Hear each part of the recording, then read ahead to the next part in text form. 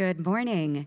Thank you to the OIS organizers. This is Ocuphire's first presentation, and we appreciate being here. So we are a young company. We're less than a year old, but yet we're a late-stage company. So I'm going to start with a quick overview.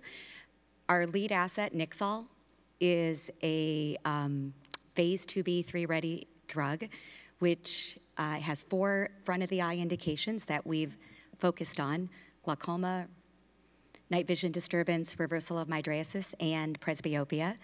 And we're excited that it's built off of a decade worth of work by the prior team, 5 clinical studies, phase 1 and 2, and I'll show you some of those highlights. It's well protected with some IP out to 2034. We've got a commercial ready format of a blow-fill seal product that we're envisioning. And we've got some near-term catalysts. We've got 2 studies that are underway that'll read out this year. And we're organized around a very experienced management team, myself included, over 20, 25 years in biotech drug development across many diseases. And we're also supported by a great group of KOLs, some of which are here with us today. And so let's start with the science of Nixol. Nixol's in a class that many of you understand. It's in the alpha adrenergic class, although not an agonist, but a blocker. And it's unique and different because it's an alpha-1 and an alpha-2 blocker, so it's a non-selective for both. And historically, phentolamine mesylate, which is the active ingredient or drug, has been approved in a surgical setting, IV, for vasodilation or reducing blood pressure, about 50 years ago, and about 10 years ago in an oral application for an IM formulation for reversal of anesthesia.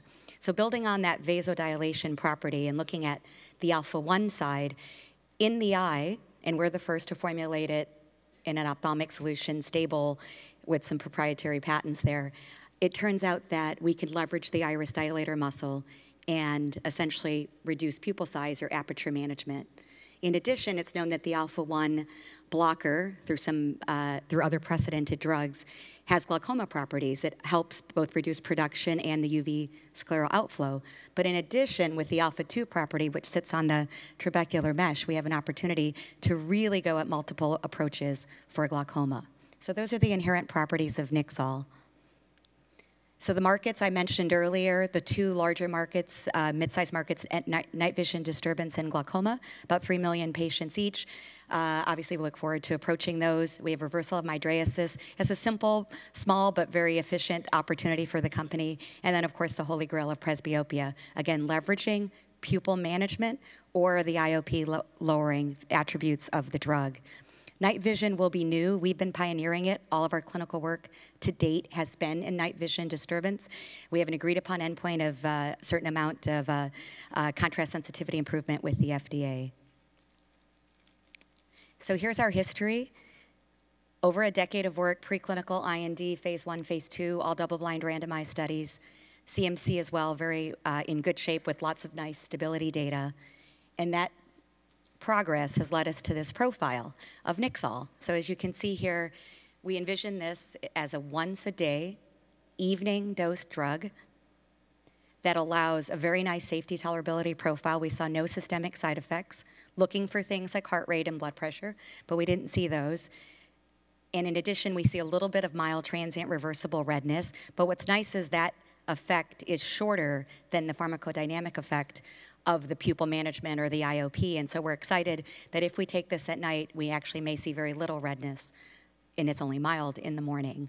And then on the efficacy, going back to those 4 attributes, let me use data to describe those. So this is a snapshot of data we presented at AAO. Dr. Holliday presented on behalf of the team data from a study done a few years back in night vision disturbance, double-blind randomized study, 20 patients in 3 arms, placebo 0.5 and 1%.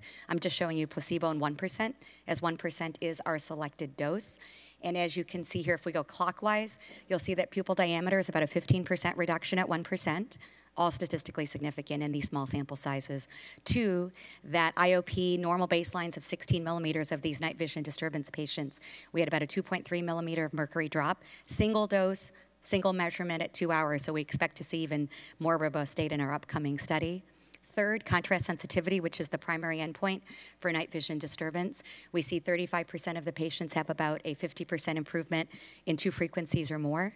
And then last but not least, in terms of visual acuity, we actually found nicely as a surprise that we saw 2 lines of improvement for distance. So again, statistically significant. So we actually learned through the clinic things like the drug was durable, that we improved visual acuity, and we lowered IOP. None of those were actually sort of hypothesized per se prior to us moving into the clinic.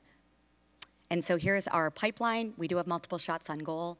Nixol 1% is the lead program with 3 indications, and then we have some fixed dose combination thoughts as well that we will be pursuing. And so let's take a closer look at the 2 that are up and coming. The first is our glaucoma study. We are underway with the study. 5 sites in the United States are planned. 40-patient study, double-blind randomized, placebo-controlled study. A diurnal IOP will be our endpoint at 14 days, very typical inclusion criteria of 22 to 30 millimeters of mercury. And we expect to have data in the 3rd quarter. The second study is reversal of mydriasis. Again, not necessarily the largest market, but there was once an alpha-1 blocker approved called Revise, for those of you who have been practicing for 30 years. It was only on the market from 1990 to 1992. So we added this as an opportunity for a young startup, but yet late-stage company to go after so that we can get this product approved.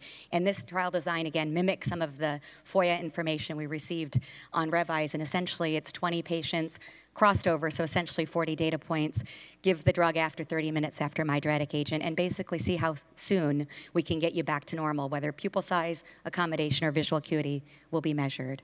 And these are normal, healthy volunteers. And so with that, hopefully you can hear that we have this great, exciting new company, Ocuphire, that's early in terms of its organization, but late in terms of its program. We have some data we'll read out later this year. We look forward to sharing that. And in addition, we will be phase 3 ready in night vision disturbance, glaucoma, and reversal of mydriasis by the end of the year or the turn of the year.